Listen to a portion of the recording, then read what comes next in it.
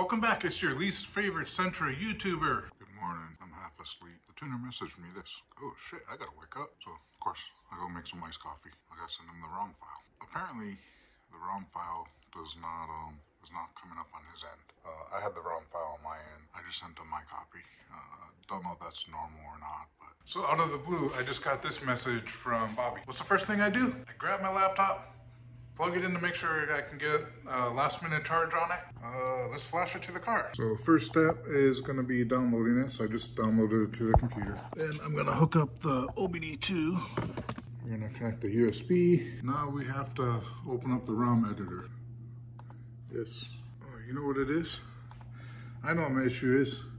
I gotta turn the ignition on the car. Not those keys. These keys.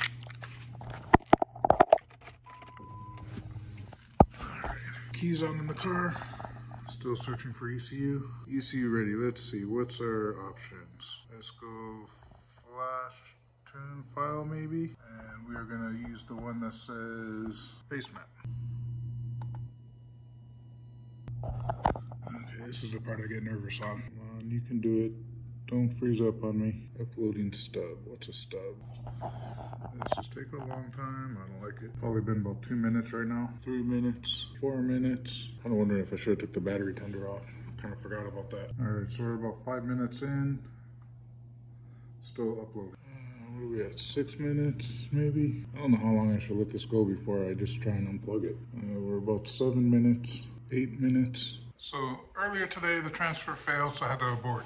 Turn the key off, and yeah, that's it. I think I know the issue is the CAN wire. It's probably the connector behind the gauges.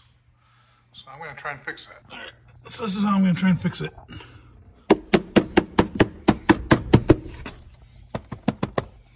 That should work. So I successfully bricked the ECU. Good job, yay! So we're gonna do some troubleshooting. First thing we did, disconnect the battery. I left it kind of a while, probably 30 minutes or so. I don't think you need to go that long. But we're gonna go ahead, reconnect it, get back onto uprev, see if we can continue this. There we go. Put the key in. Oh, it's making noise, that's good. Wasn't doing that earlier. And now we're gonna plug this in.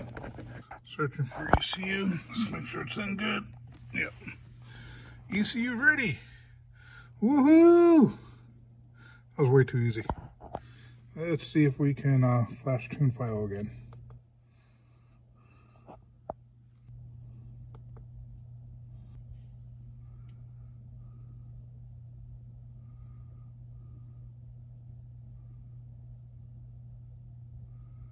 Uh-oh.